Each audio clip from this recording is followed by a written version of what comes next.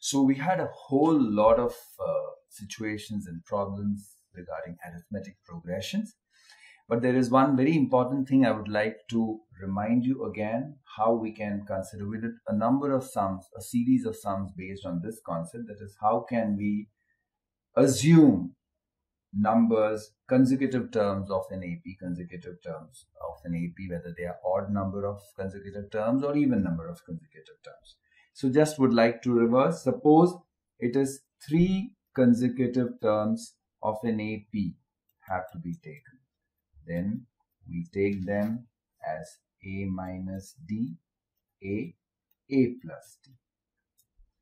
If it is 5 consecutive terms of an AP, what do we take them? Whenever it is an odd number, 5, 3 consecutive terms, we just have to keep the difference as D. So we move 1 ahead before this, which is going to be D less, that is A minus 2D, A minus D, then A plus D, and then A plus 2D. And we have hence A minus 2D, A minus D, A plus D, A plus 2D. Suppose it is 7 consecutive terms. What do we take them as?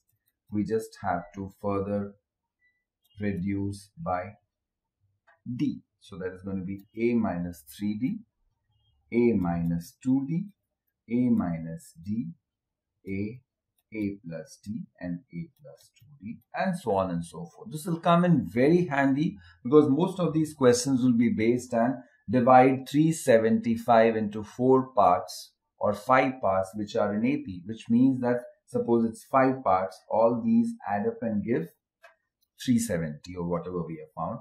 And since we conveniently arrange these terms in such a way that the D terms get cancelled and you get the value of A. But suppose we have, say, we have 4 consecutive terms. 4 consecutive terms.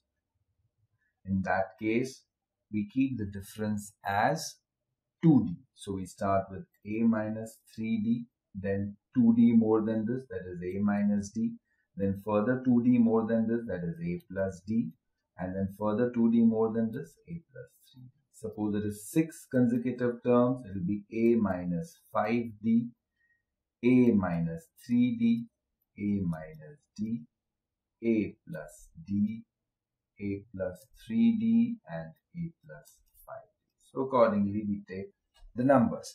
This will come in very handy whenever we have to do problems based on 2 or 3 conditions that have been given.